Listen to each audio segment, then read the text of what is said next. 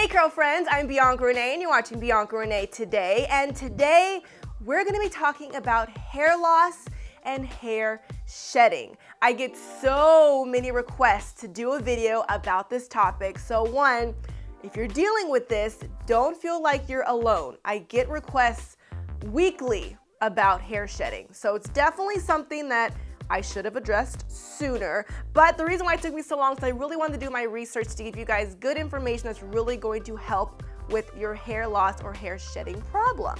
Hair shedding is definitely normal. It's something that we all experience. Study shows that we lose about 50 to 100 follicles of hair every day. Now, due to my own personal research and asking you guys, my subscribers, for your advice, I've learned that there's several different reasons as to why you might be losing your hair. It could be hereditary, it could be because of your diet, it could be because of your medication, it could be because of postpartum if you just had a baby, it could be because of stress, it could be your hair routine, or maybe you're just getting old. But regardless, I have found some tips, tricks, and remedies that will hopefully help strengthen your hair. So the first thing we should talk about is our hair. It's made up of 90% protein. So if you want more hair, you should have more protein. And you could do this by your diet or literally adding protein to your hair. So let me give you a full list of the food that you should be eating that's going to help give you more protein and iron that will strengthen your hair. So some food that's rich in iron is spirulina. I don't even know what that is. Liver, oh, that's not happening. Grass-fed beef, red meat, I do love me some filet mignon. Lentils, dark chocolate, would you look at that? Spinach, you know, Popeye was onto something. Sardines, that's not happening. Black beans, pistachios, and raisins. Well, that's a fun list of foods. Okay, there's gotta be more, Broccoli, that's a good one. Quinoa, I love quinoa. Kale, I did eat a lot of kale. You guys saw my Greek salads. Tofu, no, not a fan of tofu. Eggs, poultry, dark meat of turkey, there's some in there. Apparently, I should have more iron and protein in my life.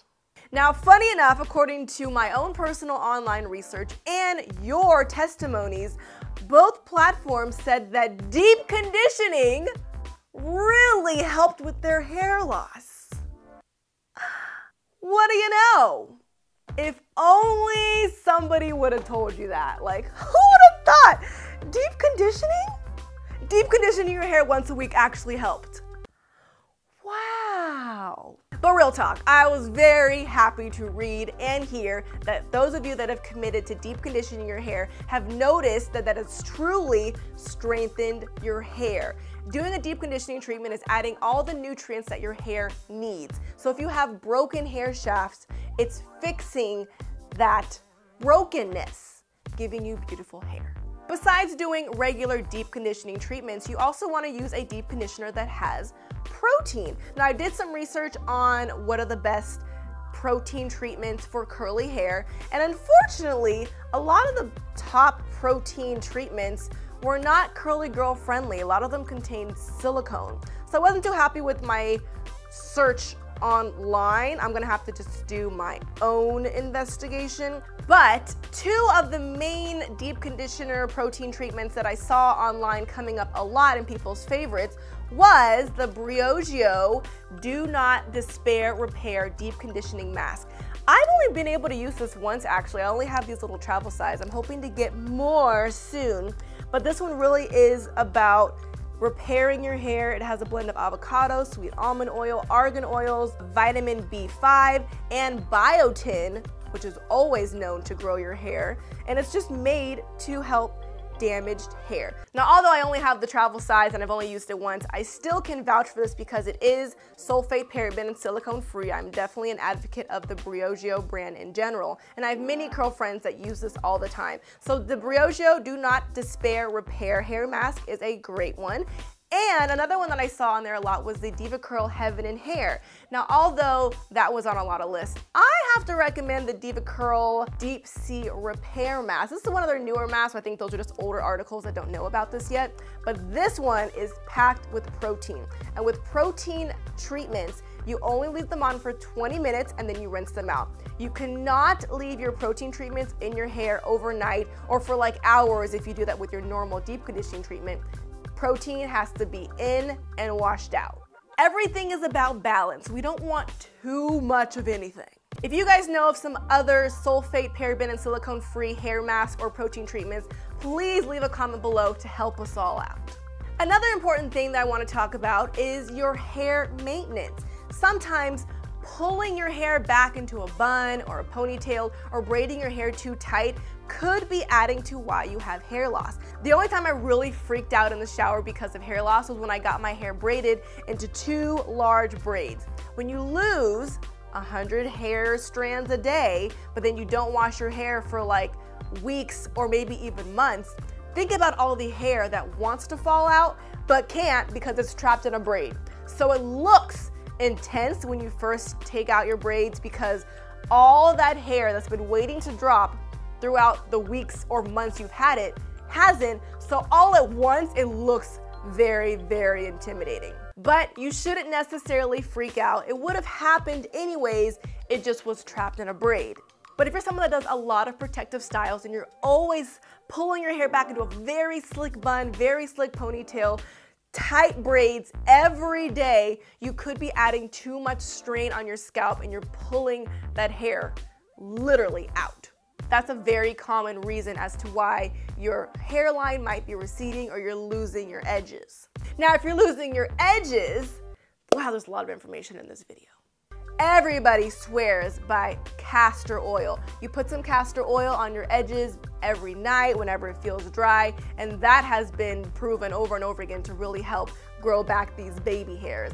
And that's something I think I'm gonna start doing every night just to see what happens. Another hair maintenance tip would be how you're detangling your hair. You do not want to get a brush or a comb, start at the top of your head, and then brush down. You are going to be ripping out way more hair than you need to.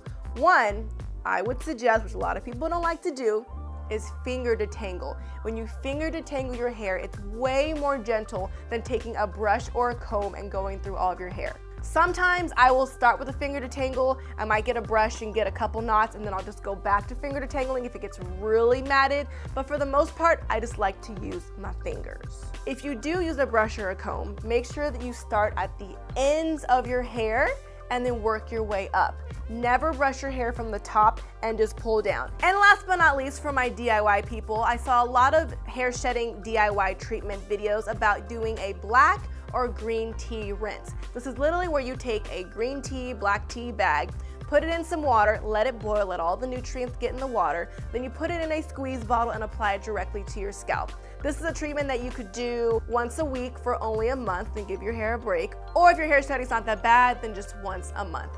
I've found some great videos here on YouTube on how to do that, so I will link some of my favorite videos below in the description box as well, so you guys can check those out. And if you want me to also try the tea rinse myself, leave me a comment and let me know. Whew. Now, even though I've given you all this information, I know some of you still want more, you want your quick fix. Well, let me read a couple other options that you, my subscribers, have told me about. Some of you have recommended OGX biotin or biotin pills, taking vitamins, prenatals, trying something called righteous root oil, haven't tried it, but someone vouched for it, and Nioxin, which apparently is sold at Sephora. So if you have tried any of these, please leave a comment, let someone know how well it worked for you, give them some more information. Protein is a big topic in itself. I do still have to do a video about being protein sensitive and just protein in general. Like, it's a lot to cover, so that'll probably be in another video as well. If you are someone that has also experienced hair shedding or hair loss, please leave me a comment. Tell us all your story, what you did to fix it, what didn't work, what did. That way my comment section could be a place that really helps and advises other people that are also dealing with the same issue. If you learned a thing or two from this video, I hope you give me a thumbs up and subscribe. I post 2 new videos every week, once on Friday and once on Sunday. So come back next week for more curly hair videos. I'll see you guys next time. Thanks for watching BiancaRenee Today.